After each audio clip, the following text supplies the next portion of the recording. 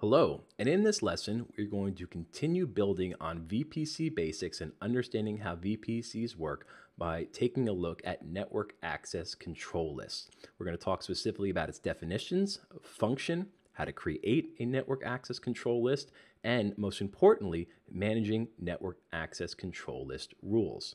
So first, let's take a look at what the definition is for a network access control list. And again, the AWS definition is simple enough in this instance, so let's jump right down to that. A network access control list is an optional layer of security for your VPC that acts as a firewall for controlling traffic in and out of one or more subnets. So let's make a quick note here that your default VPC already has a network access control list in place and associated with the default subnets. So to find and modify your network access control list, we can either click on network access control list here, or under security on the left-hand side, click on network ACLs.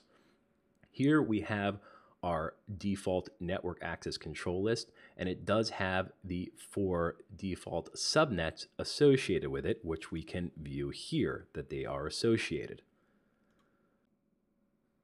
Now, in terms of how it fits and works inside the VPC, it really lies between the route table and any of these subnets that are associated with it. So when traffic comes in through the route table, before it goes into a subnet, it will hit the network access control list, or if any information is leaving a subnet, it will hit a network access control list before being able to move on to a route table. So specifically what we want to know about network access control lists is that they have both inbound and outbound rules, and those are separate categories, meaning you can have certain rules for inbound traffic and other rules which can be different for outbound traffic.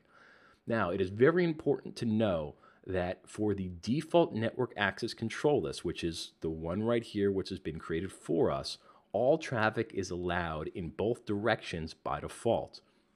So if we take a quick look at these rules here, which I will explain in a second, for both inbound and outbound, there is an explicit allow here, which is going to be evaluated first and allow all traffic through. So if we want to provide any security on the subnet level, we're going to have to modify these if we continue to use the default network access control list. Now, how do these rules work?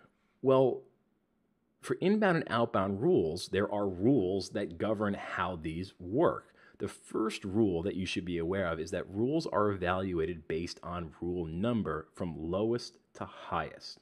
Second is that the first rule evaluated that applies to the traffic type gets immediately applied and executed regardless of the rules that come after, meaning have a higher rule number.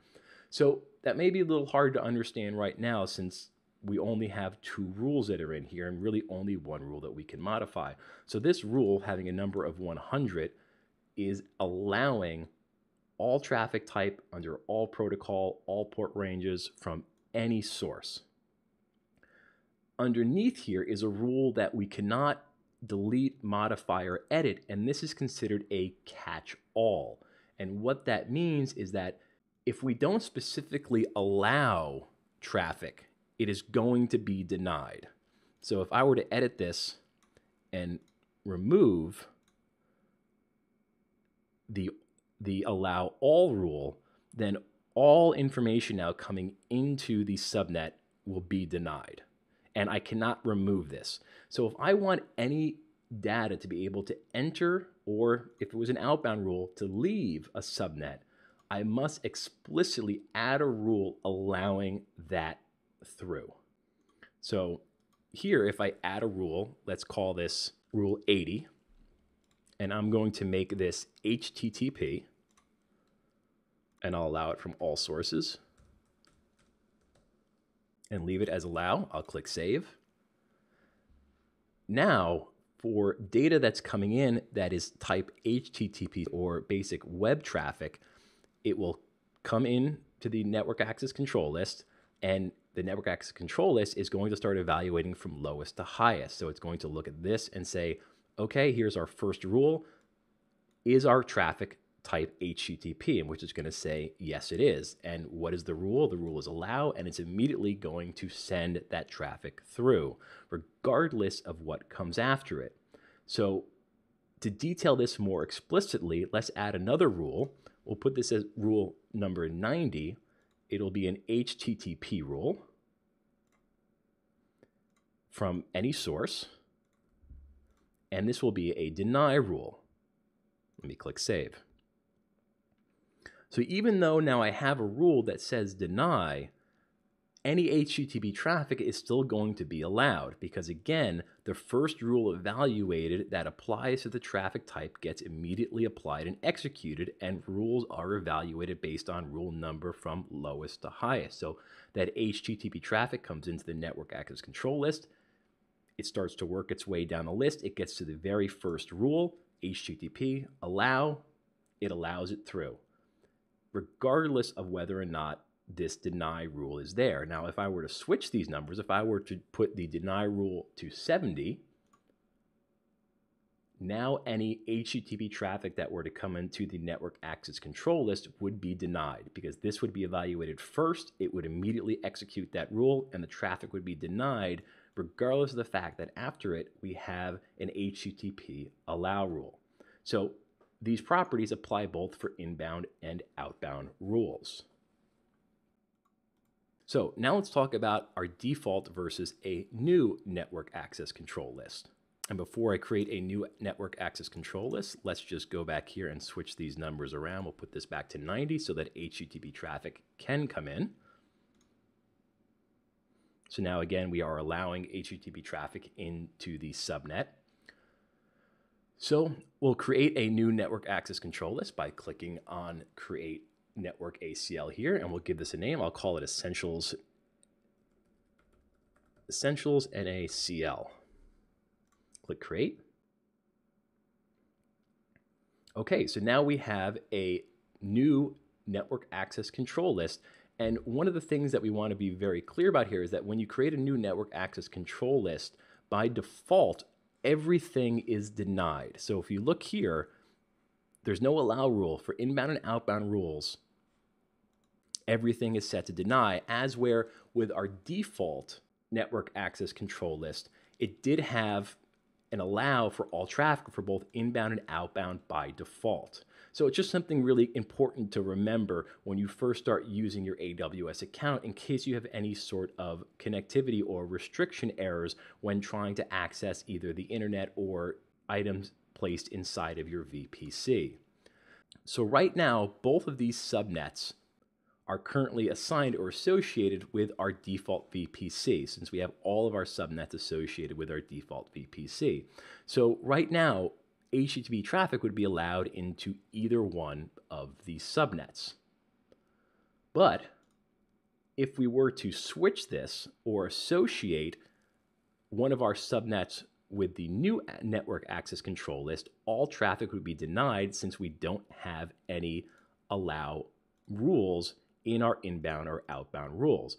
So if I were to go to associated subnets, click on edit and select one of these subnets, I'll select this one here and click save. We're going to see here that this number is going to change to 3 and this is going to become 1. So now that this subnet is associated with this network access control list, no traffic can come in or out because there are no allow rules. Now, if I were to add a few rules, let's say I'll put this at number 90, and we will put this as SSH, and we will allow from all sources. We'll click save, allow, and we'll do the same thing for outbound, 90, SSH, allow.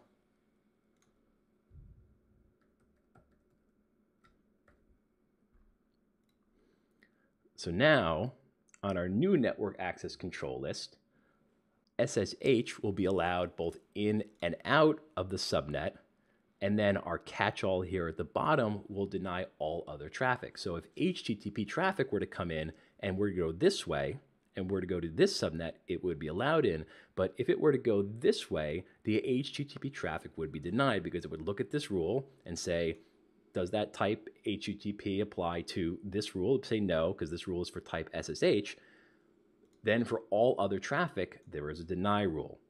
So I know we spent a lot of time on the nitty-gritty here of using network access control list, but security is one of the main things that you really need to know when starting to use AWS, specifically not from the standpoint that people are going to try to hack or get into your system, but more from a connectivity issue, meaning that when you start to provision EC2 instances, RDS instances, databases, and really start to use other services, things like network access control lists may be a hidden barrier for you in that you may not be able to access something and you don't know why. And a lot of times it will have to do with either network access control lists or security groups, which is something that we're going to touch on in a future section. So making sure that you have these set properly for the type of traffic that you want to use can greatly increase your security, but also it becomes an area that you have to be very mindful of in terms of making sure that the connections are correct for traffic to move freely. So again, I just want you to be very mindful of how traffic flows through a VPC from the internet down to the subnet level, and then from the subnet level back out to the internet, and the role that network access control lists play in that. So again, to recap on the network access control list definitions, is an optional layer of security. So you don't have to have security set. You can just set to allow all traffic, and then you're not having your network access control list do anything for you. But if you are hosting, say, just a web server, then maybe the only traffic you want to allow into that subnet would be HTTP and HTTPS traffic. Not allowing any other traffic to get into your web server would just heighten security, and that would be considered a best practice to only allow the traffic that is absolutely required. So a couple of rules and details we're just going to know in recap is that rules are evaluated from lowest to highest based on rule number. The first rule found that applies to the traffic type is immediately applied regardless of any rule that comes after it, meaning it has a higher rule number.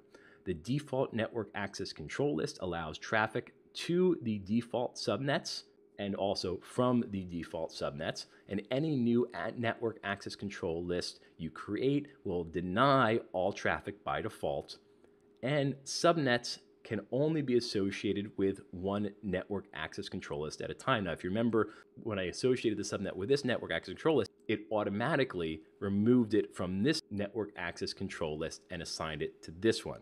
So a subnet can only be associated with one network access control list at a time. And a network access control list allows or denies traffic from entering a subnet. Once inside the subnet, other AWS resources, meaning like EC2 instances, may have additional layers of security for themselves, meaning security groups, which we're going to talk about in future lessons. But just always remember that it's network access control lists which provide access on the subnet level. And with that, we will complete this lesson. Thank you for watching. You may now move on.